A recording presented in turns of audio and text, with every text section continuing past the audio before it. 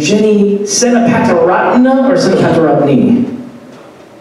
Nah, I did it right the first time. Yes, you should have heard the lady at the hotel when I tried to spell their last name from memory. I could just hear the gears grinding. But anyway, they are good friends of ours. They are podcasters, world travelers, speakers, evangelists, Christian pyromaniacs. I'll let them explain all of that so we don't think they're leaving. Come on up. Amen. Oh, wait, you got your microphone.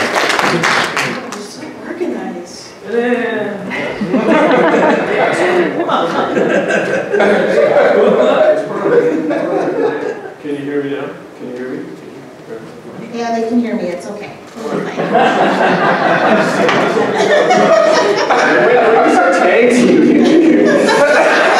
There we go, people. All right. Some days we are, some days we're not. We've been married for 24 years now. So we're hoping to make it to 25, right? We can do it. One day at a time. All right. So it's great to be with you this morning. It's great to have an opportunity to preach together for your 10th anniversary celebration thing here. We're excited. We're going to celebrate. So if it's just the two of us up here, we'll have a good time. A couple of quick updates on the ministry since we were here last time we were here was about a year and a half ago, and Jennie spoke. And it was her first ever speaking. So here we go. Speaking, right? Because we added, and then since then we added her officially to the team as part of the Christ Connection plan. So she, as Jared said, she's got her own podcast, Real Life With Jennie. So if you're a podcast person, you can listen to her. Because she's got the better podcast. I got a Christ Connection podcast, but she's a big deal in India. You know, you got lots of downloads over there. True story, actually. But if you want to, real life, that's there. And the other update is in January she came out with her first book, Unnamed Zookeeper. It's a bunch of stories of people that you just don't know about or you haven't thought about in the Bible, because a lot of people are unseen in the Bible, and they're also unseen in life. And so kind of drawing people out from the unseen, zookeeper would be Noah's wife, if you're looking for who that is. And a special chapter by Samantha Rose. It's the best chapter in the book. Terry, you can, Hillary's on the back, so you can get the start. All right, there we go. Oh, nice catch. Here we go. All right. So that's the update there from us, but as we were preparing for this morning, we felt like God kind of both landed at the same place, and so that's probably a good sign that we're going to talk about and we felt as talking about 10-year celebration, we thought of the crossing of the Red Sea, the story that's there, and what that means. And Jared and I were talking before service.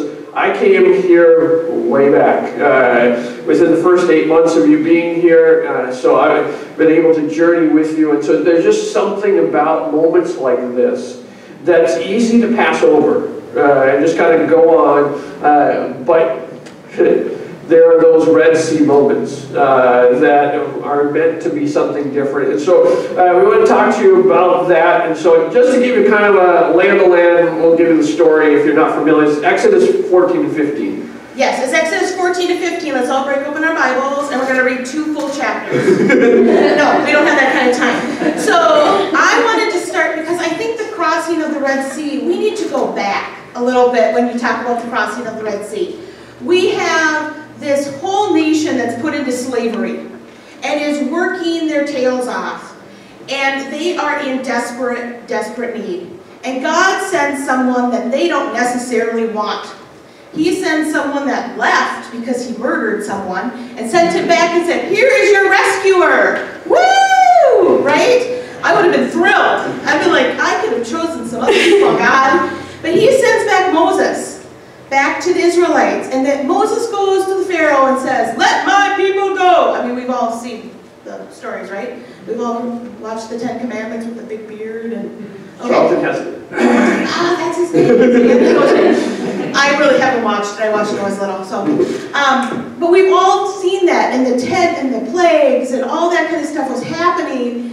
And finally, Pharaoh goes, "I'm done." The Passover happens, right? Does anybody know what the Passover is? It's when they killed all the firstborn for everybody other than the people that put the blood around the door. And it's a thing that they still celebrate today. So it was a big event. It was a big miracle that God did at that time. And then Pharaoh says, "Fine, go. Please get out of here. I can't take anymore. If you send one more bug my direction, I am like, get out of here." Because that would have been mine. The minute the spiders aren't there. But if the next thing could have been spiders, I'd have been like, get out of here right now. So they go out to the wilderness. And I think it's very interesting because God sends them the long direction. He doesn't send them the short way. He sends them the long way around. And they get to a point where they're in between all of the big mountains, right? They get into this place. And we didn't practice this, but that's okay, because that's where we are today. But when God is speaking to Moses, he says, "Go and tell them, it's going to be okay, be strong." That's a Jennie paraphrase. It's going to be okay, be strong. Because all of a sudden Pharaoh changes his mind and sends out his 600 best troops. And they don't have their 600 best troops in Israel. They have Moses, who they're all like, we'll see how this goes, right? And all of a sudden they see the Red Sea, they have the mountains, and all of a sudden Pharaoh is coming up behind. And how scared are you now? And so then there's this dramatic moment. The cloud comes down and kind of separates the two, and Moses walks out and lifts up his staff, and the water begins to separate. And as it separates, then eventually they're able to walk through. The Israelites are able to walk through on dry ground. Now, I mean, again, if you've been around church, you've heard this story, but think about it for a second. If you were there, we're all there, and there's an army coming, there's some mountains on either side, and they stand there, and the water starts separating. And I'm sure some of them freaked out, and then they have to walk through, and they're like, you're looking out the walls here, like, I don't know if this is what I want to do. You head on through, and you get to the other side, and they get to the other side, and Pharaoh's army starts coming in behind, and as they come in behind, they're thinking this is the bad day. That's just how they're feeling about it. They get on through, they're about there, and then the waters come back on top of the Egyptians. And as they get to the other side, now the Egyptians are gone, and in that moment, they begin to celebrate. They begin to celebrate what has just happened. They begin kind of probably sinks in a little bit in that moment that they're in a new stage. They're in a new phase. God has done a miracle. What they thought was impossible, 6 months before, is now a reality. And what the years they've experienced is now something that's totally different. And so, Miriam pulls out the tambourine.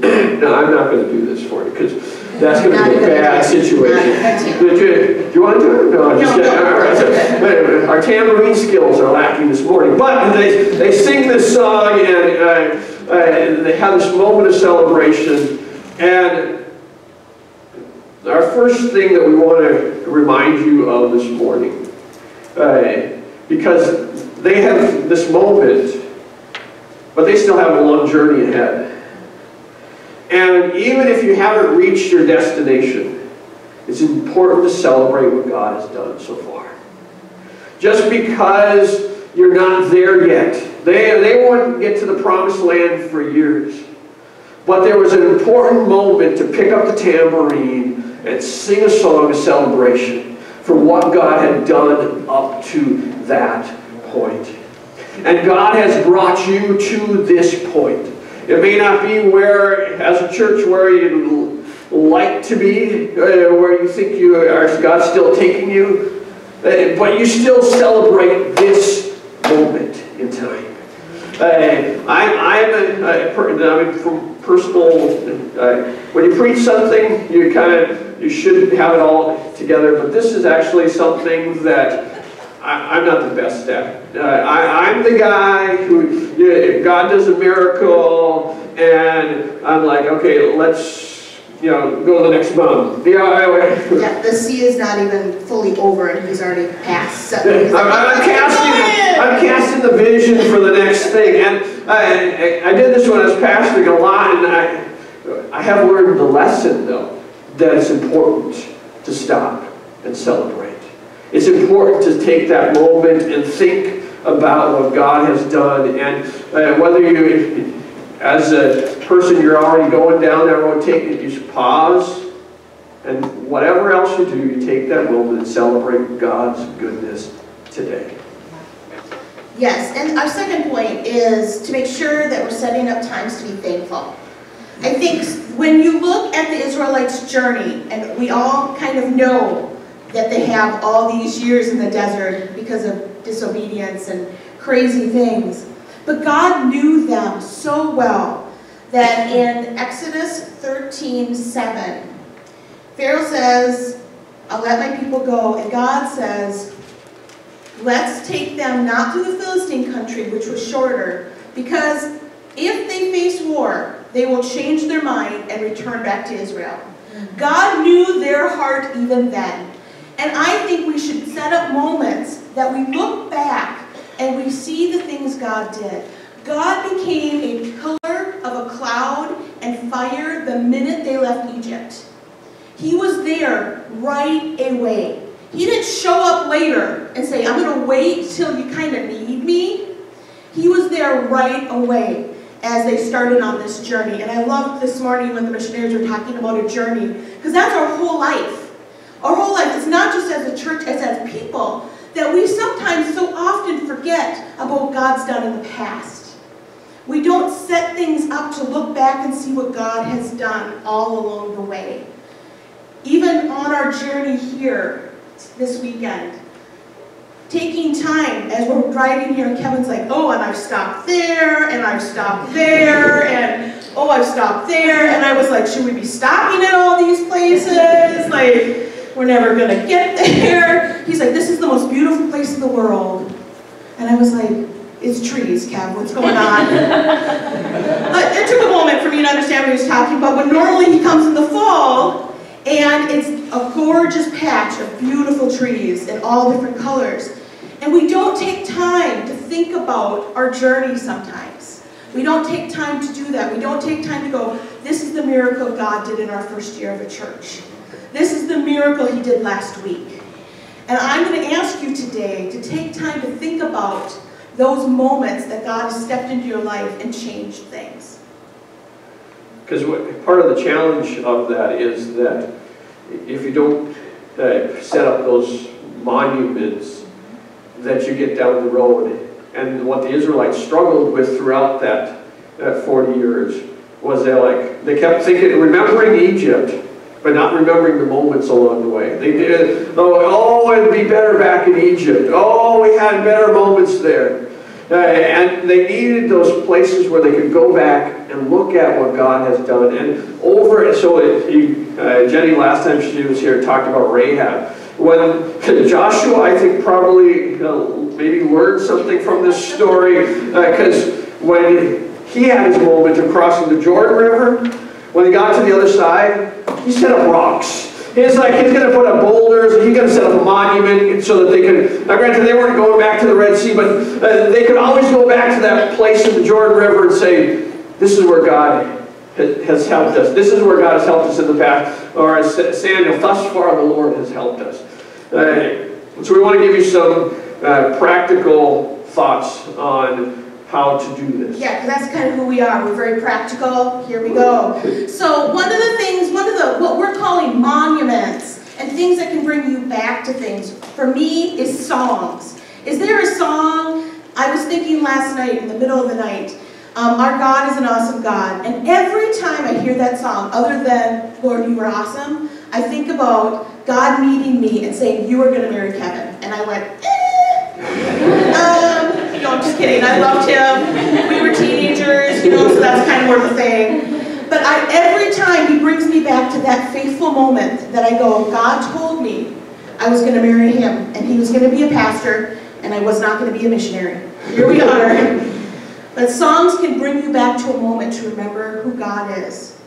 So you think, as you're thinking about maybe the week ahead, what is that song that you need to put in your soundtrack, so to speak, to remember? Places is another thing, and this is from the passage itself. That was a place where they could go back and say, this is what God has done. But you can structure that too, whether it's on that journey that we took yesterday, as I was going down, I was remembering what God has done and making a mental note of those things. The 10 years, well, probably 8 times we've traveled this journey down here. Most of it in the fall, and that spot, it reminds me of the goodness of God as He's been faithful over a period of time. So one of those places, maybe as you walk around Watertown, one of those places that bring back memories of the goodness of God. What are the places in your house that you remember the goodness of God? Some of the things that you can use are my favorites, pictures and souvenirs. Because God does amazing things when it triggers, when you see something. So Kevin and I love to travel. It was one of the things we started off as very young when we were married, that travel was something that was really important to us. And so I have things around my house that remind me of God's greatness.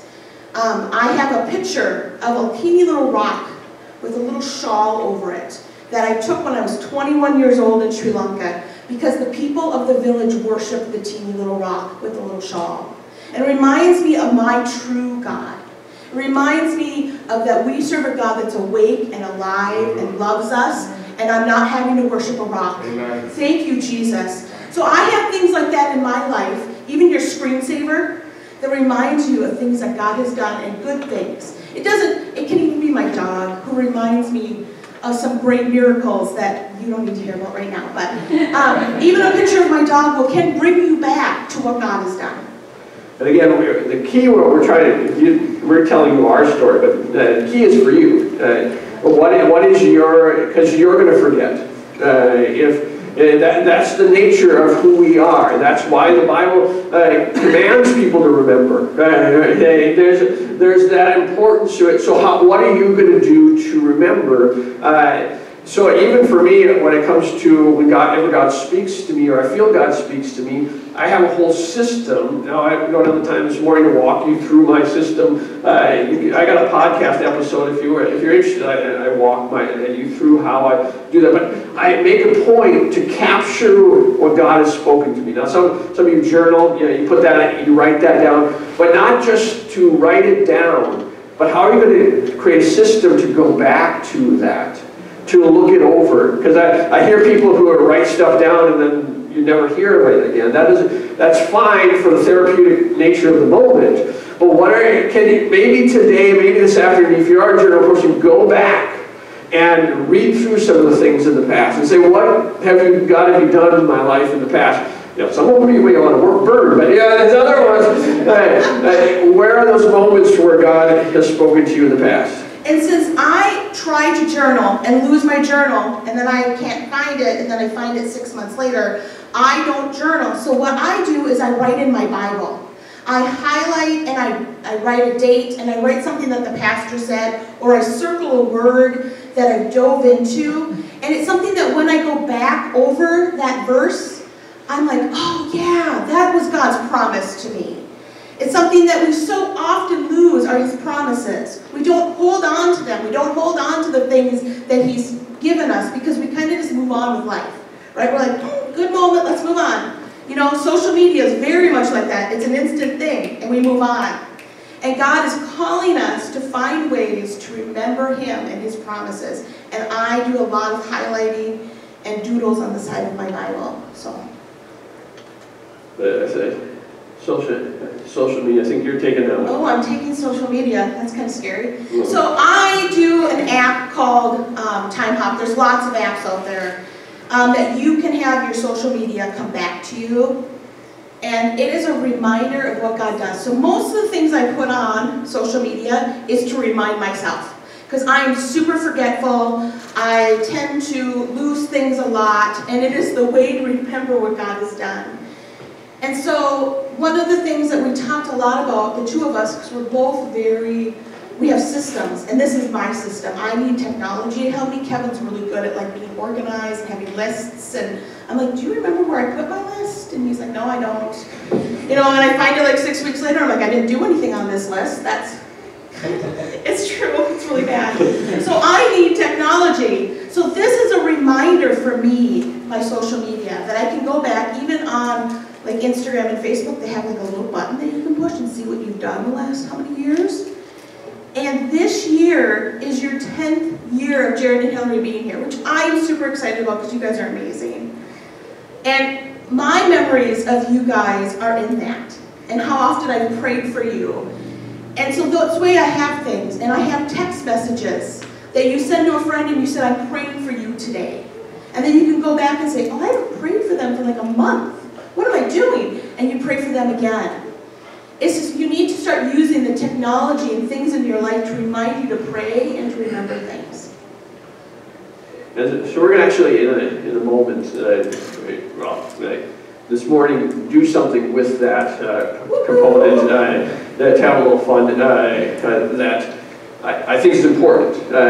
Because sometimes, let me just kind of say this from my heart.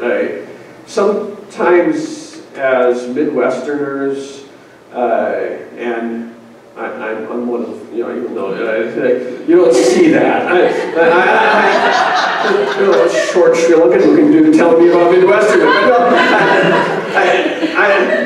I did my genealogy recently, and it was, I was surprised. I'm 50% Sri Lankan, all right, that's not a surprise. But then the other side is German, Norwegian, Swedish, and English was the other side there. So this is me. Anyways, so I just had to share that. It was an exciting moment for all of us. It really had anything to do with Midwest. All right, but anyway, as Midwesterners, we kind of are this idea that celebration is not as much value. As you go to other parts of the world, they know how to celebrate, right? There is something about that they've understood the importance. I mean, weddings are a whole other game there in other parts of the world, just because they understand the importance of it.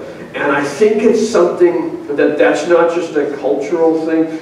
That's something we need to learn as Christians to be better at. I think we need to grow. I need to grow at that, because there's something that happens in us, because when we get 3 days later and they're in the middle of the wilderness, that's for them, they're in the middle of the wilderness and there's no water, and they're like, let's go back to Egypt. They needed to remember the Red Sea. And this week, who knows what's going to happen for you. And you need to go back and say, wait a second. God has led us to this point. What are those milestones for you? And so we felt like felt God wanted us to do a few things as we wrap up this morning. First of all, we're going to challenge you to. This is just for fun. It is just for fun, we promise. So after the service, if you're on social media at all, even just once a year. Right. This is the moment. Okay. What we want you to do is to take your picture with somebody. Okay. Now. Or the cake. Or the cake. If you lots of cake. And post it, and just put out there something about 10 years, hashtag 10-year celebration, or Jared and Hilary rock, or just whatever you need to do, because I want a year from now it to come up in your memory thing And I want people around that know you to know that you're a person that celebrates the goodness of God. That becomes the habit that you have.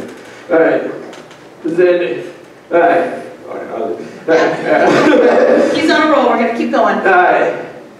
Second thing we're going to challenge you to do is make a monument of some sort this week to something that God has done in your life.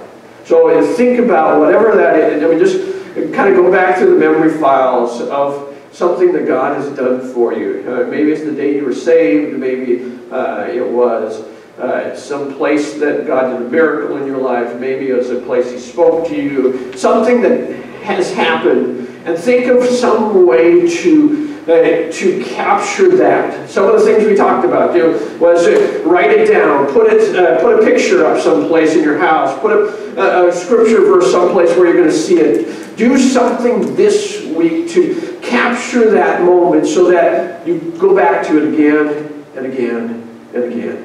Put a song on your playlist. Put a song in your playlist. What is that? I heard this guy talking about the soundtracks of our life. There's a new book out. I haven't read the book, but I just really like the idea that we all have soundtracks in our head that we play, and changing that soundtrack can change our life. And so what song that you need to add to that? And so the last thing that I want to do before I turn it back here that we're going to do is we want to pray for you and pray a prayer of celebration. It may seem like a strange prayer, but we're going to celebrate in front of, and I want you as best as Midwestern as us can. I want you to join me in this prayer, okay? So can you stand and we thank you for this couple. We thank you for the gift that they are. We thank you for your journey in their life. Lord, we together celebrate with them. We as a church celebrate the journey that you have brought them on. Lord, together we're in this moment and we're grateful for you. We're grateful for your goodness. It's thus far you led us. Up to this point you brought us to this as a church, to this moment. And so we honor you. We are grateful for all that you have done. So bless this couple now, I pray, with all the strength, all the joy. May this be a day of celebration for all of us as we're thankful for the goodness of God. In Jesus' name, amen. Amen. So your parents have been married 41 years? 41 today? Well, I know Andrea and I are going to hit 43 this summer. I'm old enough to be your dad. How does that make you feel? Well, I'm still hearing today. We've been coming here since 79. So we were here before you were born. and over the first 30 years, so that's about 40 years, in the last 10. So over the first 30, we had, I think, 5 pastors. And so that's an average of about six years. So you've beaten the odds. The longest we had any pastor was 8 years. So there was a couple in there that were really short periods of time. So again, you've beaten the odds. And the last 10 have been just fantastic. And longevity has its rewards. And the reward has been for us that you've been here, that God has placed you here for the last 10 years. It's just been a huge blessing, and knowing that you're here. Years ago, I guess they used to vote in and out pastors and that sort of thing. It got kind of ugly. And it's nice to know that you were placed here by God. The district said, Jared, here's your church. Because it was almost to the point where the church was falling apart. And the district said, Jared, give us 5 years. At least, and 10 would be great. I remember Ben mentioned that. Well, 10 has come and gone. It's been our blessing to see. Hilary came. You had Silas was just a little boy, and Hilary was pregnant with Mira, and they've had 2 since. So we've been blessed to see their, and the youngest now is 5 or something like that. So it's been a blessing to see your kids being born here. raising them, and it would just, we just love you, and just are just so happy that you've been here these last 10 years, because they've gone so fast. It's just been unbelievable. So we just have a small gift for you today, and over the course of those years, which have gone so fast, we've seen a lot of people come and go, and that's kind of been the mantra of this church. You know, a lot of people come, but in this community, there are, when you talk to different people, especially when people need, if they go to the hospital, the hospital always asks, well, do you want some clergy to come and visit you? You'd be amazed at how many people in this community name, it used to be Watertown Assembly of God, River City Church, as their home church, even though they may not attend here anymore. But there was a point in time when they really connected here, and there's a lot of people in this community, whether you realize it or not, that still claim this as their church. And we've seen a lot of pastors come and go, but I'm so glad that you are one of them that is here. You have just been such a blessing. So give them a big round. Stop, otherwise I'll break into tears, because it's kind of an emotional thing. So I just want to pray over them. Jared and Hilary, why don't you come up one more time? You know, these two have, like our missionaries have said, have answered the call. It may not have been the call that they wanted,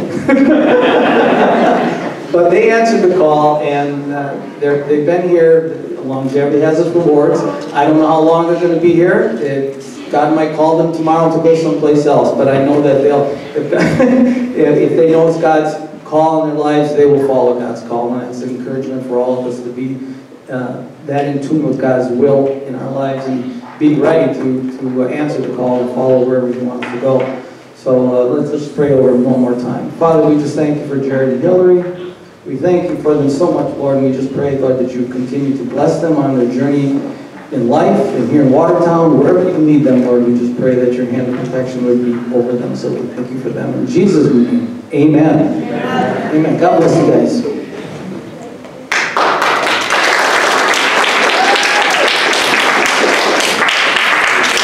Amen. Thank you so much. And